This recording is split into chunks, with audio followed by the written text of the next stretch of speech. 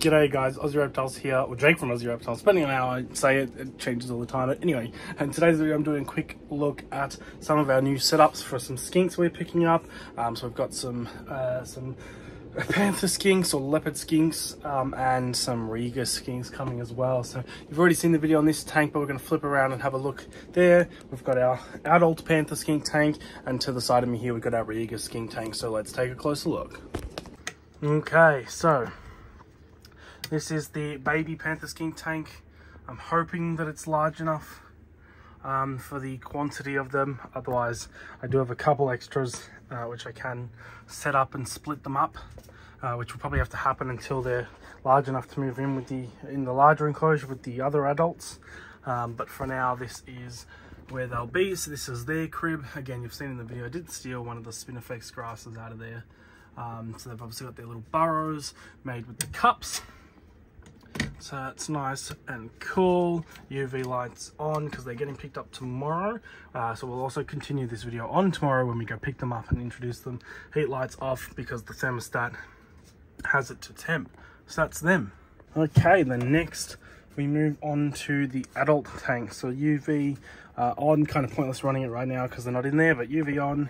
And they have a radiant heat light, which I believe is just turned off. So the hot spot, well, this probe here is reading at 35, and then it's 28 at the cool end with this probe that's hidden back there. And the actual thermostat probe is reading at 40.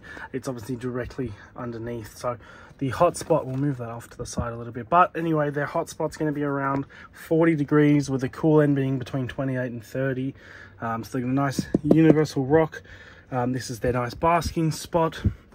Obviously a bunch of, I mean, there's some real or dead grass, which makes it look like Spinifex. Back there, there's one of the Reptile One ones, which I stole from the juveniles. And then they've got a hide. So this is a really good hide. Don't know the brand, but anyway, there's an access point there and an access point at the back. But this is a really big hide. It actually takes up like a half of that enclosure. And then we've got a few other dead spindly bits as well to create more sort of dead Spinifex looking ness. So this is their enclosure. It looks a bit smaller in camera, but this is a 3x2x2 enclosure, and this will be perfect for them. So we get the glass doors shut. So that's them. Alrighty, so this is the Regal skink. So they've got a nice 40-degree hot spot, and the cool end again around the 30 mark.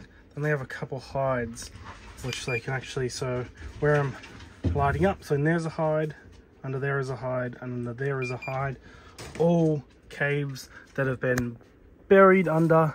This one is actually a considerably amount. I didn't get that. Oh, go away. Again? That hide under there is a considerable deep hide. The others are obviously just the small Exoterra hides, but that one, that's a really nice deep hide. Oh my gosh. Go to bed, Google. Look at that. Aussie Reptiles. Anyway, so this is their setup. This is a 60 centimeter by 45 centimeter by 30 Exoterra. Again, UV light, heat light, and they've got an infrared on this one. And yeah, that is their setup. So that's going to be the last portion of this half of the video. However, obviously we'll pick it up tomorrow when we're actually on our way to the airport to pick up these beautiful skinks, and when we then release them. So we'll see how that goes, and we'll see you guys in a little bit. Okay guys, update. Jads and I are just on the way to the airport. Not really, we've stopped to get some Maccas for lunch first, but we're going to start driving to the airport to pick up our new skinks. So we'll pick it up again once we are there. Does that sound good? Sounds good. Sounds good. Alright, update. Jads is holding the box, you can show them. So we've picked up our skinks now, unlike last video where we sort of got one of them out. We certainly won't be doing that in this one because unlike a blue tongue, obviously the little skinks, you don't want them getting out in the car because they'll be able to struggle to find. Sorry, it's bouncing around a little bit, but we'll pick up again once we get home and actually show you the new additions to the family. So we'll see you guys in a second. Okay, I apologize for the glare. We've just got home, opened them up and had a quick look. So here is a couple of the adult Panther skinks. We'll get some better shots of them hopefully in the enclosure.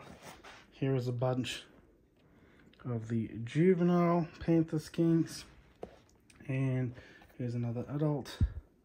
And then somewhere in here, there we go, there is our Regus or Regal skinks, Regal striped skinks I think they are.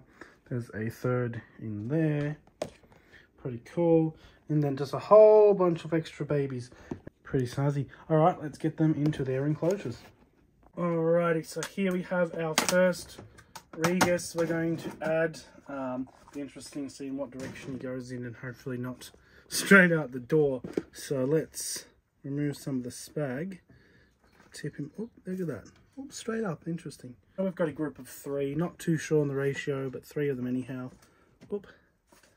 There we go, that's a nice shot there. Very cool. And he's just lazy. Look at this one. Look at that. Unfortunately, there's a little bit of glare, not much you can do there. There we go. Sick. Cool.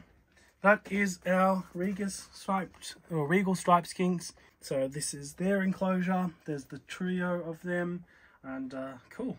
Okay, our adult group is now in their enclosure. We've got 1 there, 2 there, and the 4th one kind of just ran straight to the back, so I'm not 100% too sure where exactly it is, but it's in there somewhere. Okay guys, so this is our little Pantherus skink tank. There is 4 in here, as you can see. There's a couple running off. It'd be nice if the light turned on, but there's a few in here. Now these were the 4 smallest. We've actually released 2 of the largest juveniles in here with the adults. So it'll be interesting to see how that goes. Now they certainly won't get eaten, but we will have to keep an eye on them and see how they go attitude wise. Maybe these are some young males, which certainly then won't get along with the adult males. So I'll see how behavioral cues go, and if we're maybe gonna have to then separate these couple juveniles or young ones. So we'll see how that goes, but hopefully it should be right. Okay guys, thank you for watching. I'm going to leave you guys now with some B-roll footage of the skinks exploring their setups.